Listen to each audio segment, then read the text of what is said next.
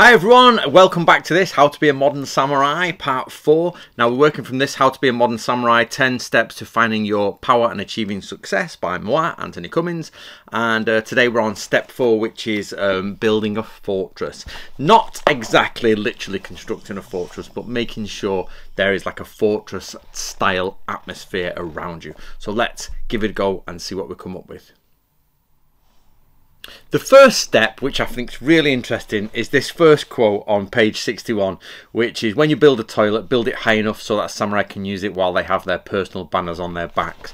I think this gives an amazing image of the fact that samurai have to go to the toilet, which is why a lot of the time they don't wear hakama underneath their armor. They're just wearing normal trousers, thinner trousers, and you can open them like a fly basically and quickly get them down.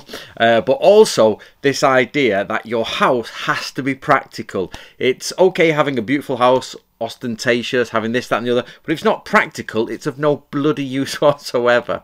And also another another esoteric aspect from East Asia is the idea of a house, the yin-yang of it, or the substantial and the insubstantial. Which is the most important part of a house?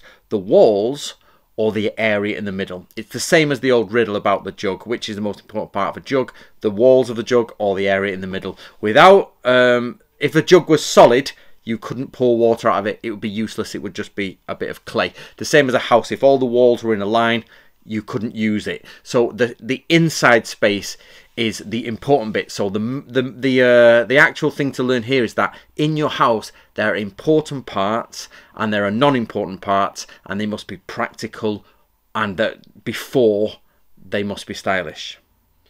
Now, from the point of view of home defense, what you've got to understand is that your garden has to be able to be defendable. So in this idea is that no matter what size your garden is, you should technically have something to stop somebody battering your door down. You should try to wind them through paths to get to your door so that there isn't a direct line. Unfortunately, my garden literally has a direct line to my door, so I've made my door go outwards so it can't be kicked inwards, and if I'm being attacked I can literally open my door outwards. It's the only way I've got around it. Beyond that, you have to build a wall in the middle of my path, which I can't do at the minute because I'll have to sell the house at some point.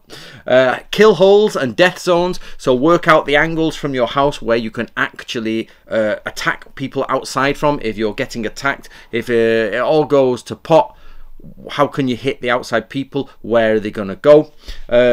So noise making devices and lights. I've got a bell on my gate so that whenever the postman comes or if somebody comes in, I hear it. Now, because I live next to a holiday cottage, I used to get my house, the wood in my garden stolen all the time because the people had come on holiday, realised there's no wood, and a few of them would pop across, nick the neighbour's wood, me. So now I've got bells attached to everything, so it's ding in the middle of the night and they're like, somebody's nicking me wood. So I open up my kill zones and start shooting them. Trees and bushes, use them as natural defences because they look beautiful. And of course that leads on to defending the home. Now, some samurai enthusiasts like myself actually have samurai armor in the house, but at the moment mine's packed away just because I've got a very compact house, so it's getting in the way a bit. But I do have it. So you can, in older days, samurai would actually have armor to worship as an ancestor. So there is that aspect of worshipping Hachiman or worshipping an ancestor through your armor in your house. Now, positioning of swords and spears. Now, basically, in your house, you should, if you've got weapons about, like that, yep, then you should, and there are others, you should have them placed correctly. So, for example, here, the door is in front of me from here, but my sword is on my right, so I can grab it by the hilt and be ready. If it's on the wall, if it's on the floor, it should be on the left, because you've got to grab it and pull it out. But because mine's on the wall, you've got to grab it here. If it was on the wall this side, I'd have to scrape it down the wall to take it off. It's the same with my bow is up there, just over there, and you can grip it down and I can retreat back to the kitchen where the height of the ceiling is high enough for me to draw a longbow, and there are actually arrows on a shelf above that. I would get up and show you all this, but it changed the format of these videos. Of course, I have wooden things with axes all over, but traditionally in samurai houses, you would pick up a sword would be on your left on the floor or on a stand because you have to draw it that way. On the right, you would have a spear that you could pick up and charge with, and you would put projectile weapons in a way that you could pull and draw them towards the main door. Okay, so you've always got to be careful of where the weapons are in your house. For Americans, where there's gun licenses, where do you keep your guns? Are they accessible? Can you get them and move forward, etc, etc. Very militaristic, but these are the points you have to take into these are the points you have to take on board, so that your house is not aggressive or offensive, but practical. Now, you should have a place to honour your ancestors. I, upstairs in my bedroom, have a Shinto altar at the top, but I also, next to that altar, have pictures of my family lineage. Now, I can name my family lineage back 10 generations because my father luckily did the research, and I'll shut my eyes and show you. So my name is Anthony John Cummins, son of John Joseph Cummins, son of John Joseph Cummins, son of John Joseph Cummins, son of William Peter Cummins, son of Margaret, that's the only female in there, who is the daughter of William, who is the son of William, who is the son of John, who is the son of John. That takes me back to 1700. So because my father did that research with one blip there in the female line, so I can go back 5 in the male line and 10 on our total line, but I can name them, and I know my ancestry, and I know my origin point from the Cummins side of the family. Now, of course, I also have heraldry. Now, heraldry is a difficult thing because you're like, which heraldry do you use? A lot of it's generic out there. Be careful when you just get your crest from the internet. It's not normally. So what I did is I took the generic elements of the Cummins crest and I made them into a specific one for me. So the elements of the Cummins crest are a wheat sheaf, or 3 wheat sheaves, or a lion rampant with a dagger or a sword. So I have actually combined all those and I have got them framed. I've got a picture coming from abroad from a friend who's an artist who's doing my full heraldry, my full crest like that. One day I hope to register it with a British heraldic office, but it doesn't matter. It doesn't stop you using it. You can make your own crest as long as people see it's yours. And I have paid for quite expensive, actually, stamps, the rubber stamps. They're not expensive, but more than you would expect. I've had my own stamps designed, and that means any paper I print can have this. So it's got the Cummins there, it's got Natoryu School of War, and Kyogakukan Natoryu Headquarters, which is my dojo. So this is the school I head. That is my family crest.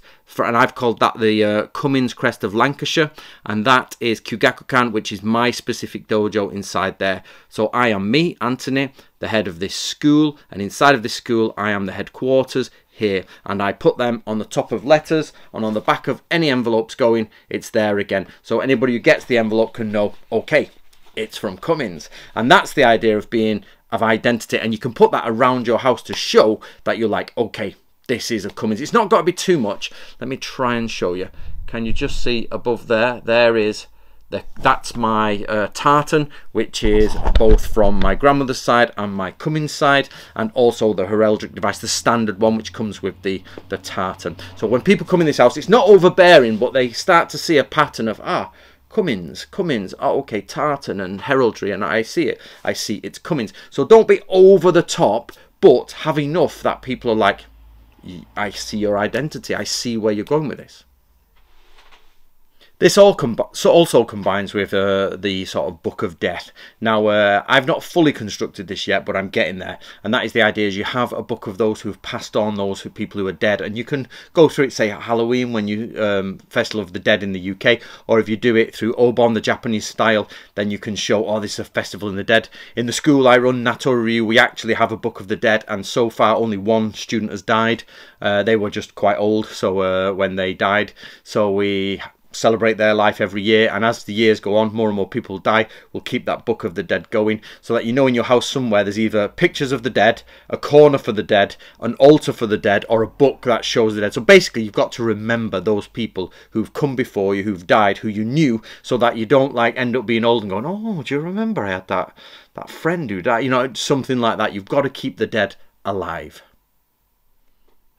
Now you can protect your home with talismans. Now for this home I actually have gone for a Western tradition. I prefer Western traditions in the West. I don't do Japanese things so much here.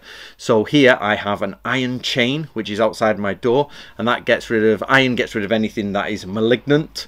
Also a horseshoe, which is considered lucky. I also have a breadstone, which is a type of perforated stone that has been polished by the sea.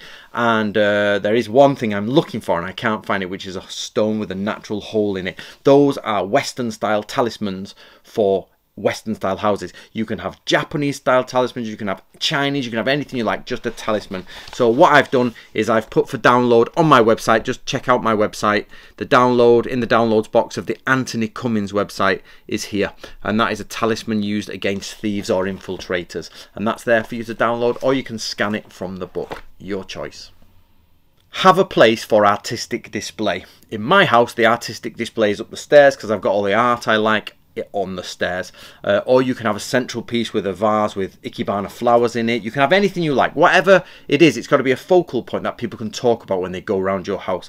Normally this should be in the main living room, and I have a lovely pair of antlers there in the living room as my focal point, and people look at those and go, oh, okay, tell me about the antlers. And the idea is that, oh, my computer's going mad. The idea is that they're there, they focus the people's attention. So you don't want a television. Don't ever set your front room up around a television. It's a social killer. It kills all conversation. So set it up. All my seats go into each other, away from the telly, and focusing towards the fire, and then people can chat, and I have a table in front where we all have drinks, and every time people have come here, they just sit and talk next to the fire. Occasionally I've got a couple of friends who like to watch a film, and I must admit, it grinds on my teeth a bit when it's like, oh, let's watch a film. It's like, let's just chat instead. Seeing as you've come all the way here, we could watch a film anytime. But you know, that's the way of the world. Try to accentuate nature outside your window. So if you have a really bad view outside your window, try and change it. Put some trees, some bushes, some plants, whatever you can do. Make the view out of your window nice. Now I have a gorgeous view here. I live in the Welsh countryside, so I've made my garden very nice, and right across me is gorgeous trees and a hill. The only problem is I have a very crusty old bus stop right outside my house, so but unfortunately I'm not allowed to knock that down, but I have covered it with a screen and plants and ornate things, so make sure from at least the window your guests are in, it looks nice. Have a go at the tea ceremony in your house. Now this is a bit of a sticking point for me. Is people think you have to be a master of tea to have a go at the tea ceremony. It's absolute nonsense. You have to be a master at tea to be a master at tea. You don't have to be a master to have a go at something. It's like saying, you know, I will have a go on a skateboard. Oh, you're not a master of the skateboard, so you shouldn't do it. Absolute nonsense. If you can afford to, if you've got the time, if you've got the leisure, then build yourself a mini tea house. They shouldn't be big, so it's not a case of you're building something massive. You're building something quite small and quite compact, but if not, just have a tea set. My tea set is right there, and it doesn't have to be the traditional whiskey tea. It can be the steeping brewing tea, but the point is when your friends are around, get some stuff out, get a hot iron kettle on a bit of a heat stove, get your tea ready, pour it out, show them how it's done, give them a little bit of a treat, have a relaxing cup of tea. Make tea more than do you want to brew. Make tea about the sit down, relax, enjoy, talk about the pots, and then have a bit of a sweet bit after it, relax, maybe do it in the outside where you can see the beautiful parts of nature, or if not, have a little mini tea house. If not, I usually get the fire going here and on the table clear to make sure everything's clear, and I sit everyone down and everybody relaxes. Especially when I do my Natori Ryu weekends, I bring them in and we always start with a lovely cup of tea, Japanese tea, relaxing, chatting, let people get to know each other, and that lets them come in easier.